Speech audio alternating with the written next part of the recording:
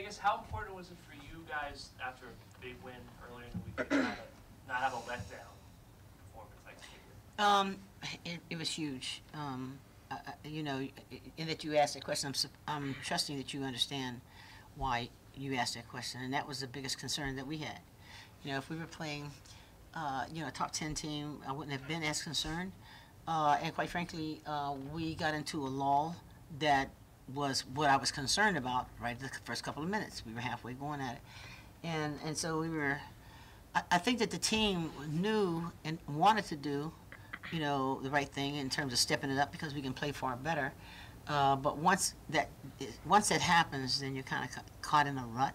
So the only thing we could do is to take the whole group out and bring another fresh group of people in, and hopefully they would, you know, just perform at the level that we needed, because we know that anybody, when all they have to do is concern themselves about the one game, just beating us once, you know, or that's true with Connecticut or anything, and why I think that Connecticut is so special, because they have to bring it every day. Mm-hmm. You know what I mean? Every single day, and it's not easy. And the fact that that we've won and everybody was shocked about it, so they want to find out, was that a fluke? Can you bring it? Can you have the same kind of defensive intensity? Can you do these things? And so I'm glad that we had that kind of game. I'm glad that we got through it, because we did, you know, overcome. And that's great. We don't have time to do that with our next game coming up with Penn State. Stasha and Jordan, how important was you guys really dominating rebounding, especially when you had those lulls early on? I mean, they were hanging around well into the fourth quarter. I think it was important. That's been like a key factor that we've been focusing on in practice. So to be able to come out there and just try to get as many rebounds as we did get, both me and Jordan and the rest of my team, was pretty good for us, and I think it'll help us in the long run too.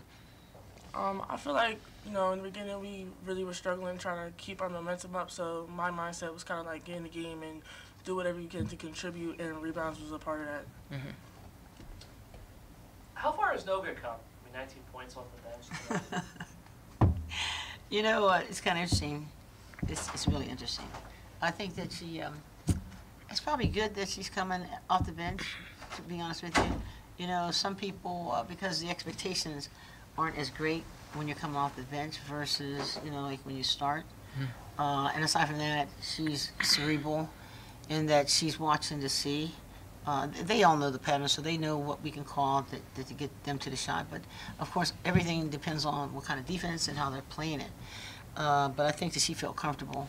And fortunately, she's showing up big time in a situation where both Arella and Sierra Calhoun can shoot considerably better, but they haven't. They really just haven't. But that's good because Noga is showing up. Mm-hmm. So let's trust that that both Sierra and Arella are going to come, you know, give us the shooting that we fully expected, and then that allows, you know, like Noga to relax. So it's fine. Everybody just contributing the way they can. It's not going to last long. Sometimes, you know, it seems like it's a big, long drought. Yeah. But thank God we don't have to stress it as much. And so neither one of the players, either Sierra or Arella, has to stress it out because there's somebody else. And aside from that, it's not just the outside shot. If you notice in the third quarter, we took everything back to the inside, and there was no point in playing anymore. And since they were opening up the zone, it gave us an opportunity to attack, and that's why you're complimenting Jordan, because she did do a great job. And had they, you know, had they played it otherwise, then maybe we would have done something different. But it was good to see that she showed up. Really happy for her and for us, because I'm sure that the team will feel better with what she's got to do.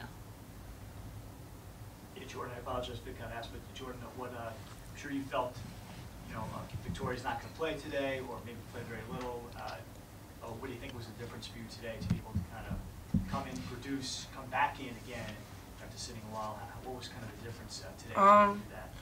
For me personally, I just wanted to stay focused. I know my team, we were struggling in the beginning, and my mindset literally the whole time was just like beginning, just try to contribute in any way.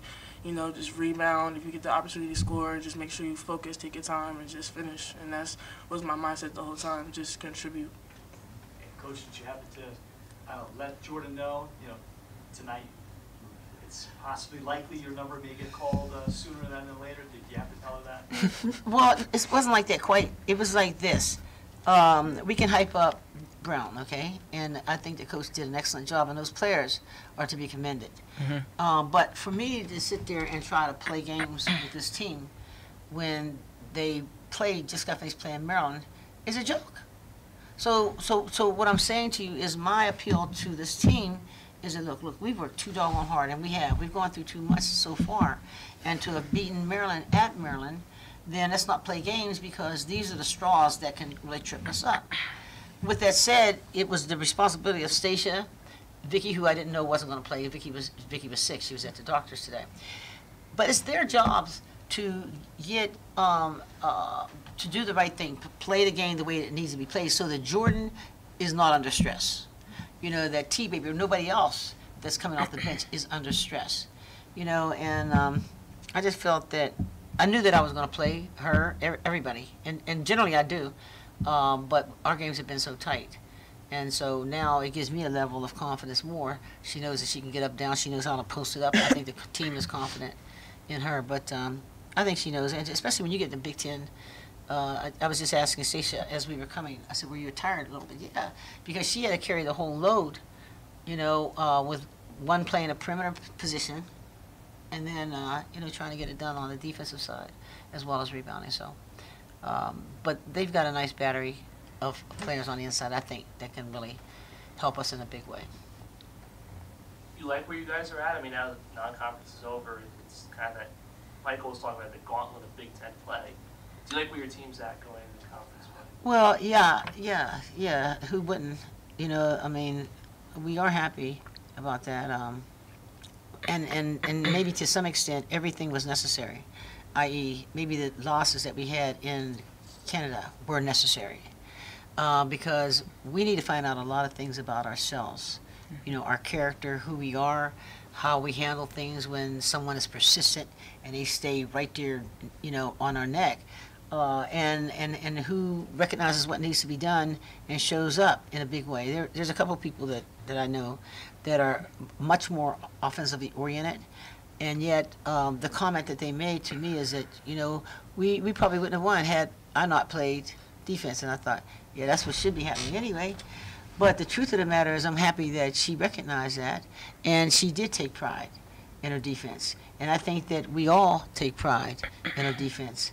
And I think that everybody was genuinely happy. And we just need to get as many people ready for this season. Who knows who's going to get hurt? We've been hurt so much this year. Who knows, And let's say if Stasha needed to take a break, if we had a game behind the Penn State game, then maybe she wouldn't have to play but 10 minutes. If somebody else is able to step in, and so it's about all of us, helping in any way that we can. But I'm happy. Last one from me, the zone offense. How would you say where it is? 33 attempts, which is a season high. I know. Yeah, I'm irritated about that. So I'm really irritated about that. But what I do know is that we're gonna do better, and I blame myself. That wasn't the team. I blame myself. It's to say it's not enough. To demonstrate what we're talking about is for real. I thought that they did. Let me give you an example. We were running what this team we know as a 3-guard, and when we would run that pattern, they would close that off. So then we ran it as a 4-guard.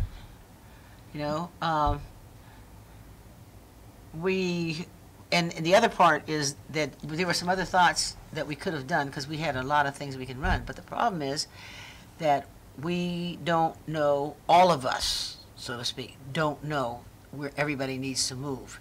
And to that extent, that happened in the Ohio State game.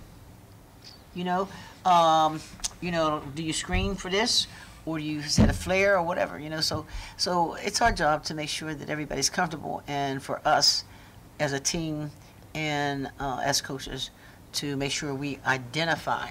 I was sharing with the team that when I was at Cheney first and we went to the first championship, one of the captains used to ask, you know, we would have practiced, and there was a time when there was no limit in terms of kind of time that you could practice. And one of the players would say, Coach, could we please go over this 32 press again? And I would think, why did they? Because I know that she knew, but she wasn't asking for herself. She wanted to make sure that everybody on the floor, one, wasn't embarrassed because of what they didn't do, but she was asking the question to make sure that we were doing it right. So, and I think that those are the signs that we'll be fine. We will be fine. I'm happy, but happier when we address Penn State. Just to change gears, I know you've been preparing for a game today. Mary Davenport, the whole situation has become like a national story. A lot of outrage. I mean, what do you like? Let me tell you something. I would have been on that. I talked to the parents because I have, you know, that I have friends in ESPN and whatever, Yeah. New York Times and the whole thing, and I had tuned my friends who could have written this up in a big way, but you know, mom and dad, they just didn't want to talk about it. You know, they and I don't know why they thought it wasn't going away. It just wasn't going away, and Maury hadn't done a doggone thing except received a check from doggone USA Basketball. It was grown-ups' fault, and grown-ups did not lay claim to that. And the sad part about it is there was one other kid from, I think it was Missouri. She went to Marquette. She got her check. She hadn't even paid them back yet. Maury sent the money back the next day. She's a great kid, a great student, a great kid. She did try to do the right thing. And then the Alabama Association, are you kidding me? And this girl was up for Player of the Year, All-American. And how could you do that? You know, how could you do that? And so, you know, I wish Dad and Mom would have just said, let me jump on this for her, because it hurts me to see a young person really being hurt like that, and adults who are hiding behind a state rule. But the question is, who are the adults that should have addressed it in the first place? Did they tell the mother and dad? And I would venture to say that probably none of you guys even knew that there's a rule in your state that says you can't pick up, you know, if you were playing for a national team. Probably didn't. Think about this. If it was a state, you know, like a regional thing, you know, then maybe you would know. But it was for USA Basketball. That's the next thing to the Olympics. That's the road that you travel on the Olympics. And they turn around and Alabama decides that they were going to supersede that decision. I have a whole lot of things to say about that. And Maury is such a sweetheart that she would never say a negative word about anybody. Not the association. USA Basketball felt so bad that they flew from Colorado to go to the meeting. You know, but see, you got these people sitting in their suits, and nobody's saying nothing. The only person that's hurt is her. And I just don't understand it. I mean, I really am upset for her, because that's not right. Are you hopeful? I mean, there's a lot of, you know, Jay Billis, and there's a lot of attention now. It seems like it's kind of picking up steam. I could have called Jay Billis as well as Carol Stiff, and all these people connected in every way. She'll tell you. I connected all of them. We were ready. But, you know, like, you got to respect the wishes of the parents. But see, how about her? She's the one. Every adult, you know what I mean? Like, who steps up? Who protects her? And nobody did. You know, so I'm glad that Jay, here's how you can help. You know, reach out to Jay and let him know that, you know, like, you agree 100%. It's not even about me. It's about a human being. You know what I mean? And you too. Everybody can help. That's just a Rutgers Nation. The Rutgers Nation needs to get back. It's not right. Am I right? Doesn't make sense. No, that's not right. Period. No, I mean, if I was a young person, I would be ticked. Yeah. You know, and USA, and you know what? I can't even get upset with USA Basketball, because they came out.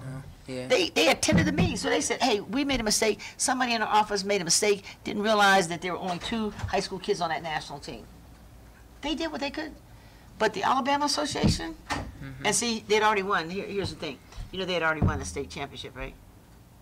And they were poised to win another one. So once again, politics is involved. Politics is involved. And I think it's terrible. And if for any young person, I'd be afraid. Any young person that's in that state, that has those kind of people that don't mind hurting her dream. That girl has broken her neck to try to be the best that she can possibly be. But I'm glad Jay's on. I'll give him a call.